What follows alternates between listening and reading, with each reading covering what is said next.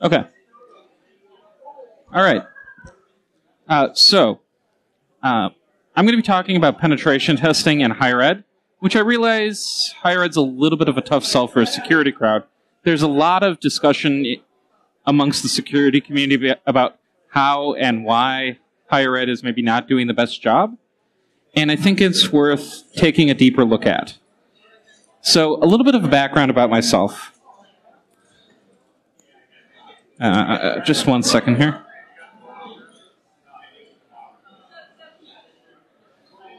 There we go.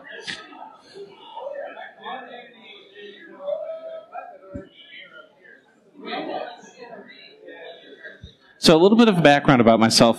I'm currently teaching at the Rochester Institute of Technology, where I have a pretty significant influence on curriculum. But I've been in higher ed for 10 years at a number of different kinds of university. RIT is a doctoral granting university. Before that, I was at one of the state schools in New York, which did BS degrees and some S degrees. And I also adjuncted at a community college for a little bit.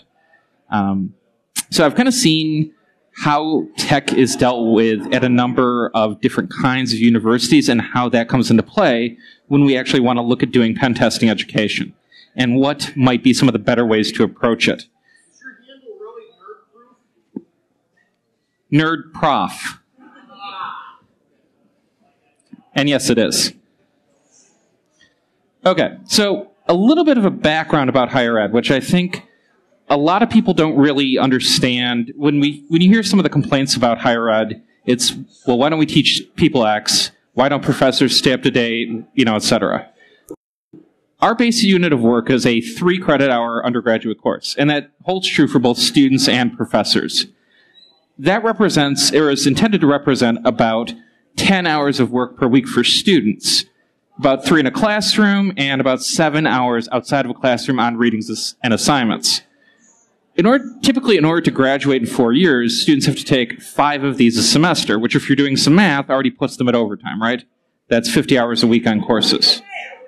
So that's a lot of work, and typically, you're looking at 120 credits to graduate, 40 courses, and of those 120 credits, liberal arts schools often cap their majors, that is, the number of courses you can take in your major, at about half of the classes.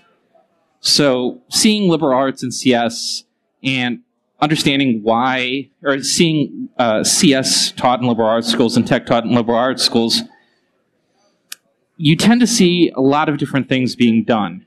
And to be frank, a different kind of student often comes out of those with a very different kind of skill set than the sort of students who are coming out of programs at dedicated tech universities. On the professor's end, a single course typically looks like 8 to 19 hours of work per week, depending on a number of factors like, have you taught the course before? How often do you need to update the materials? And so on. What kind of grading do you do? What kind of assignments do you offer? But you're looking at, like, anywhere for one course, you're looking at 8 to 19 hours of work per week. Now, when you actually take a look at course loads, at community colleges, where you have most professors at community colleges are adjuncts, but you'll see some tenure track, and there the teaching load is 5 to 6 courses per semester. At any given time, you've got one person teaching 5 to 6 classes, each of which takes 8 to 19 hours of work. That is an enormous workload. And so on. So it kind of goes down the list too. Four-year universities, 4 to 5 courses per semester. That's still a significant workload. Pretty much the only place where you see faculty not having a pretty high workload is research faculty at research universities, and they're really judged not so much on teaching.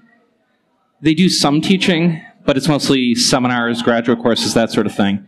And they're really there to bring in grant money and to put out papers and do research and increase the profile of the school. Okay? So when we talk about why things are the way they are in higher ed, a huge portion of the issue is workload. And that's going to what that's going to translate to is, in the field, is that, or what that's going to translate to for students is that in more rapidly evolving disciplines, it's going to be harder to keep material up to date. I mean, updating a single class in a single semester is a challenge, given these kind of workloads. Which is not to say that most professors complain about these. I mean, academia has there is a high workload, but it has a lot of other perks too. So don't interpret this as me just bashing academia as being a terrible environment. There are a lot of other perks besides, an easy workload. But the other place that a lot of people, this is sort of one of those, this is how the sausage gets made kind of things. People don't understand where curriculum comes from. In fact, I kind of saw this up in one of the lightning talks earlier. There was a gentleman who was talking about how he was just getting back into academia, and he was kind of interested to see how could he take his experiences in the field as an IT person and get them into the curriculum in some way. So the curriculum is, I don't want to say rigid, because you'll see a lot of variance in curriculum, but there is kind of this core, and it comes from, for security, it comes from one of three places. ACM, that's the Association for Computing Machinery, pushes down some recommendations. If you want to see a more detailed look at what those recommendations are, I gave a pretty in-depth talk in the same track last year, talking about, that kind of broke down how CS, IT, IS, and CSEC all taught security in different ways, and what the requirements within those degrees look like. And some of them are ludicrous, which I'll come back to in a minute. So ACM generates recommendations. They just put out a new cybersecurity recommendation called CSEC 2017 that they spent 2 or 3 years making. If you read it, it is CISP. They reverse engineered CISP. And I'm not going to bash CISP, because I actually think I do think it has value, assuming people understand what it's supposed to be. But it's often misinterpreted. So ACM puts out these recommendations and says, this is what we think a degree ought to look like. They don't verify that. ABET verifies that. They put out their own curriculum that they do verify. They call it accreditation. There's some variance in the curriculum, but that curriculum that ABET puts out and that they verify is heavily influenced by the ACM recommendations. And finally, there's this other thing that's kind of being done in parallel specifically for security, and that's NSA designations. They have 2 different designations, cyber defense and cyber operations. Cyber operations is really their offense one. And again, I had a lot of thoughts on that in my last year's talk. There's still a requirement that students need to come out of that being able to write telnet in assembly with no external libraries. In a 4-year program, yeah. There is one very specific use case for that. If you're not making, like, implants, I don't know what it is. I don't know what. I mean, I guess it teaches you assembly, but whatever. There is no practical difference between an accreditation and designation. The only difference there is in how universities treat these. Universities like to promote accreditation. They don't really use the language. It's like us talking about cyber. Yes, we know that cyber has no meaning, no inherent meaning, but we still have to use it anyway. NSA really should start calling their stuff accreditation, because designation doesn't have a lot of meaning in higher ed. But interestingly, NSA was the prime mover and has been most widely adopted, particularly the cyber defense curriculum, which actually is pretty good. Okay? So that's where the curriculum about security comes from. So when we look at pen testing and how pen testing kind of draws, if we want to teach pen testing, this is what we have to start thinking about. What skills are our students supposed to be getting, and where are they supposed to be getting those skills from? So where students actually learn security, overwhelmingly, they get their security out of a CS degree, an IT degree, an information systems degree, or a CSEC degree. That covers almost the entirety of this chart, with overwhelmingly computer science being the dominant field. And that's also where the most programs are, but that's where most students are encountering cybersecurity. And if you look at NSA designations, most of those NSA designations are for computer science programs. Now, one of those interesting things about the computer science program is the ACM recommendations only require 3 to 9 instructional hours on security in a bachelor's degree. So that's 1 to 3 weeks to learn everything you need to know about security in order to be a developer. What? Yeah, it's covered, right? You can check off the box. But I think if I remember correctly, I might be wrong about this, they specifically say you've got a maximum of 3 hours to learn everything you need to know about crypto. Yeah, it gets weird. So if we break down what skills students actually need to do pen testing, right? So I do have some differences here. So when I say networking principles, I mean that's abstract concepts. Routing, what IP is, how TCP works, what are protocols, the OSI model, DoD model, etc. Network administration is actually how to sit down and configure a router. Okay, so I'm differentiating those. Same thing, I'm differentiating Linux and Windows and Linux for administration for a couple of different reasons. So when you look at the skills that a student would need to actually go out in the field and do pen testing and do a pretty decent job at it, for the most part, they're not going to get those out of traditional programs. So CS kind of ticks off the most boxes, but all of those concepts are electives. You typically see those skills in elective classes, not so much in required classes. IT hits a lot of boxes too, with the exception of coding. Getting coding into IT programs is kind of a hard sell, particularly for students. A lot of students I've seen go from CS to IT specifically because they don't want to code. Information systems, it does require risk management, which is one of the few that actually does. But beyond that, it's beyond that and networking principles and a focus more on soft skills. IS is not going to get people a ton of security. And CSEC, you'll notice again that this looks a lot like CISP. Okay, a lot like you would expect to see out of the CISP CBK. So you see required networking principles. You do see crypto, okay? But if you look at the learning outcomes for the CSEC curriculum, those learning outcomes are all analyze this, know that, discuss this. It's not do that, right? It's not the ability to sit down and write a piece of software or the ability to solve a problem. It's the ability to talk about some concept, okay? There's a definite focus on soft skills in the CSEC curriculum and not hard skills.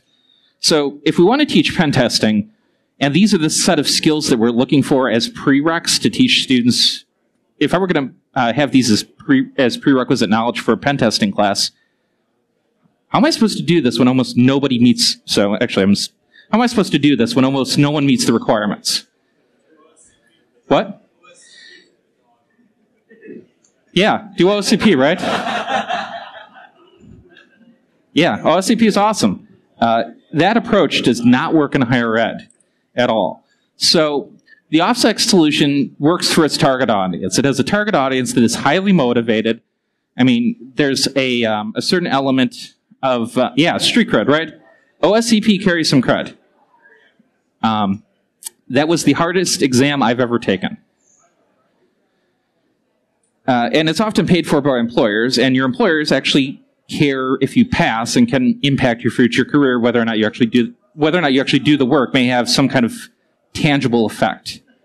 But one of the reasons that this approach doesn't work is OffSec. The skill that people really get out of offensive security is not the ability to hack any one thing, right? It's self-reliance. Okay, it's that try harder mentality, which is okay. I mean, that's an important skill, but it doesn't work in higher ed because professors aren't really paid to lecture, right? We don't impart some secret wisdom anymore. Everything's openly available on the internet. We do occasionally offer some valuable nuance or context or insight based on experiences, but for the most part, we are very much like tech support. Okay, we are the tech support for education. When students don't understand something, they can come to us and ask questions rather than beat their head against the wall for 2 days trying to like de-obfuscate some, well, I won't go into that. Yeah, and when it comes to higher ed too, the students on the higher end of the grade distribution, there's a very famous Bible grade distribution that I'm going to get to in a minute. They will generally succeed anyway. Okay, I could just give them a textbook and they'll come out being able to do the stuff. It's the students on the lower end of the grade distribution that we really provide value to. So asking help, providing help on assignments, debugging, that's the kind of thing that professors help with. And here's that, again, that very famous bimodal distribution. So this is from an unpublished paper, but it's famously cited even though it's not published, called The Camel Has Two Humps. It's the grade distribution of an introductory, I think, Berkeley computer science class in 2006. Now, this has changed a little bit since then. I would say that there are fewer C's and more B's now. So it's getting a little bit sharper. But it's still, this pattern still holds. So if I want to teach pen testing, and this is what I'm up against, how do I teach pen testing in this kind of environment where I can't go the OffSec route, but nobody has the prereqs? So I have to start thinking about my fundamental assumptions. So the first fundamental assumption I rejected in coming up with this class, which by the way was a graduate class, was that I need to prepare the students in my penetration testing class to be penetration testers. Right? Penetration testing is a hard skill. It's something that involves a lot of knowledge, and you're probably not going to come out of any one class with everything you need. You need to be able to pick up things as you go and pick up things fairly quickly. But it's equally important that people going to things other than pen testing understand pen testing. If you're going into risk management, you need to understand pen testing. If you're going into software development, you should know a little bit about pen testing. That's useful. Okay? So I shifted the focus less from getting students up to that point where they could hit the ground running on an introductory job and basically decided to cover, get everybody up to the same playing field and then have them kind of, in some ways, get the skills that they needed to, that they didn't have, and apply them to pen testing. So I looked at what prerequisite knowledge is the hardest to learn on one's own. Which of those things would be the hardest to learn, not from a textbook, not from Stack Exchange, etc. And that's what my focus was on. I also made the focus broad. I didn't want this to be a classified exploitation. I didn't want this to be, oh, step one, fire up Metasploit. Okay? So instead, I decided to just create an environment that permits all the students on that level, on that grade distribution, to get different things out of the same course. Okay? So even if they're not going to come out of the class and be a pen tester, they still understand the things they need to about pen testing to do whatever it is they're actually going to go do in their real life. Now, in looking at how to do this, there were a couple of heavy influences. So I'm the CPTC coach for our school. I did Black Team a year before for CCDC, the Northeast CCDC, which was awesome. And I was working my way through this, through Tony Robinson's book. If you follow him on Twitter, DA667, Building Virtual Machine Labs, which was fantastic. Very, very useful. So I sat down and tried to figure out what do I actually need to do. So first, core methodology. Okay, you obviously need to be able to go through reconnaissance, go through enumeration, exploitation, etc. Okay, but I didn't want this to rely on tools, so I focused on a live-off-the-land approach. Okay, in fact, students found that Metasploit, they used Metasploit almost not at all in this class, which was awesome, despite their trying. There was a focus on how pen testing related to risk, a huge focus on reporting, and a significant portion of the class was focused on dealing with issues of pen testing at scale, okay, which is really a data management problem. Because you get dropped into an environment with, I don't know, 500 hosts, and you've got enormous Nmap scans, like how do you go back and make sure you did everything in a comprehensive way? Okay. So teaching strategies. I divided the students up into firms, and they worked in their firms for the entire semester. They had to go through all of the phases of a pen test, down to they had to go through a scoping meeting. They had to actually do an external pen test. They had to do an internal pen test. They had to write reports, realistic reports. The environment had realistic challenges, which I'll talk about in a minute, a reasonable scale, which I'll talk about in a minute. It wasn't just fire off Metasploit, and at the end, or actually every week, they had to present an update to their client. Public speaking was something I thought really needed to be addressed. And they had to write realistic reports at the end of every one of their pen tests. Okay? Would be comfortable handing to a client. So the environment that I gave them to pen test there were about 80 hosts that the students could attack. I actually added scope. There were about 72 hosts in scope. That fluctuated a little bit over the course of the semester. And the ones that weren't in scope but that they could see were pretty heavily monitored. And if they started hitting those, they got an email from their client. Okay? And if they kept hitting them, which none of the students did, they would have started to see penalties coming through. I gave them a realistic layered network, a DMZ with realistic firewall rules. So there was no exposed SMB to the internet, for example. Okay? When they did the external pen test, they saw DMZ, or DNS, they saw SSH, they saw HTTP, HTTPS, and so on. You didn't see stupid protocols that nobody would actually put, or out-of-date systems that nobody would actually put on the internet. Almost everything in the environment had up-to-date OS, AV deployed, and firewall rules. We had a SIM, although that wasn't heavily integrated into the class. One of my favorite challenges was the WAFs that we put in. So there were a couple of web servers in fact, let me hop forward. There were a couple of web servers, WW1 and WWW and WW2 in scope. One was DVWA, the other was DVNA, since I didn't have anything custom written for the class yet, and they were behind mod security. So if you've never tried to hit something behind mod security, you're not going to get through. Yeah. Mod security? Mod security is a web application firewall. In this particular configuration, it acted as a proxy. So the actual name www resolved to the mod security box, which would then do input validation, and assuming it passed the input validation, would forward the HTTP request onto www. So it's got a standard set of core rules that you can just download off of GitHub, I think.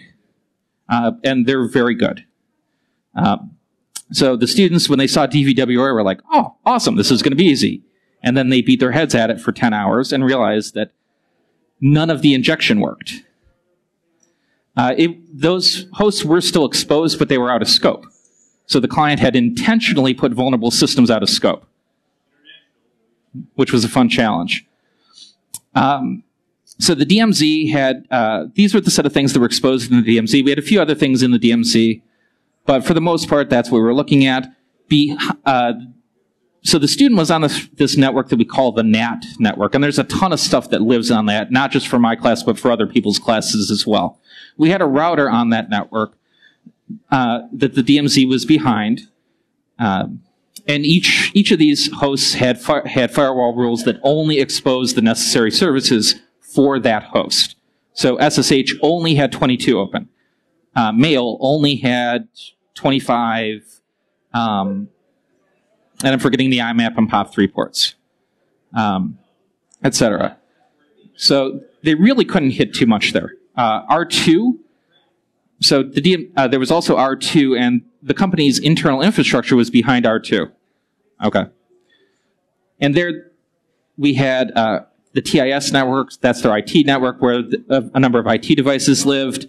That's where their AD environment lived. We had something like, they're not on this, but there was something like 20 Windows hosts on that enterprise network. The garage network had a few older machines there. That's where the Windows XP boxes were, the things that would have aged out of the corporate environment.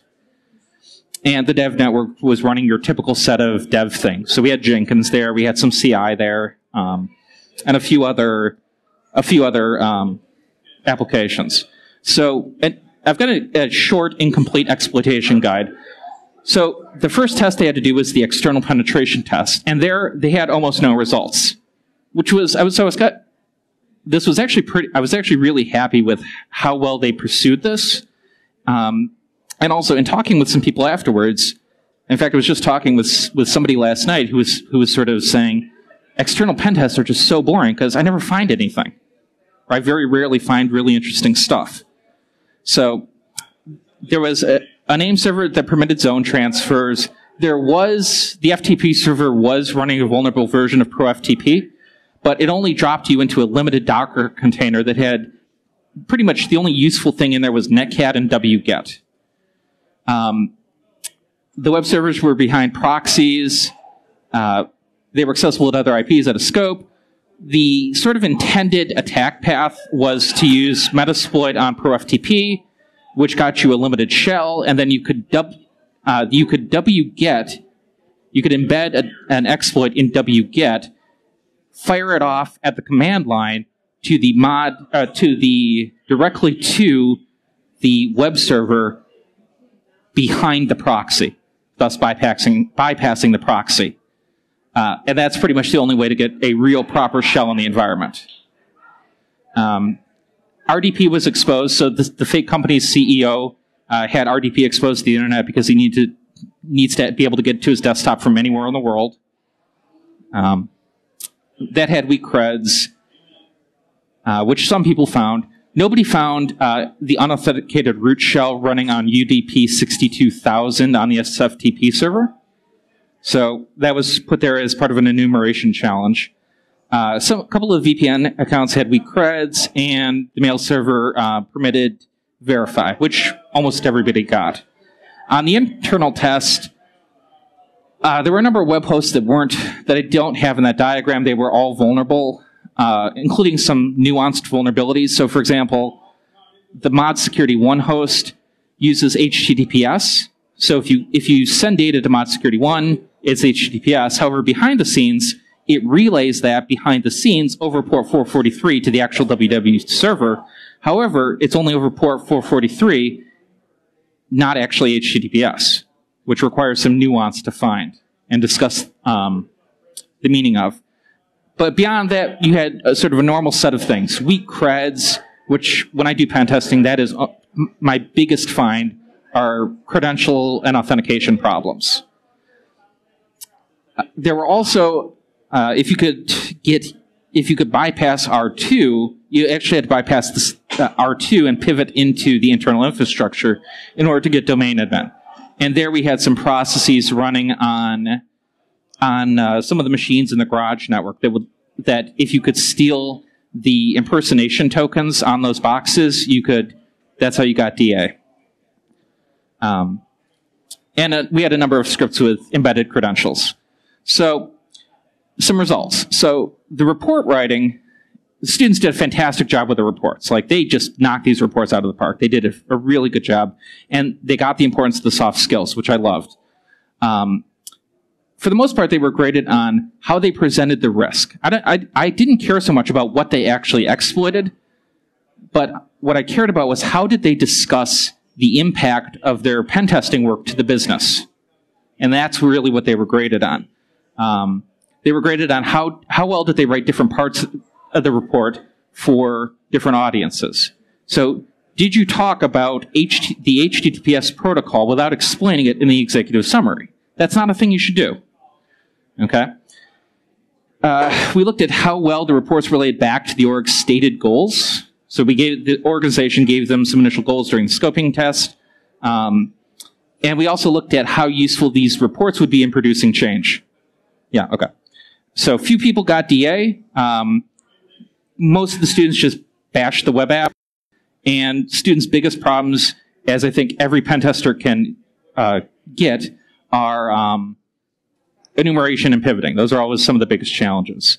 So I've got some future work. I'll just leave this up for a second so that the video captures it. Mostly what I really want to do is add depth to this environment with and embellish on the number of fake users and add some more realistic infrastructure. But overall, I was really happy with how things proceeded. So questions, which I don't think we have time for. If you have questions, ping me.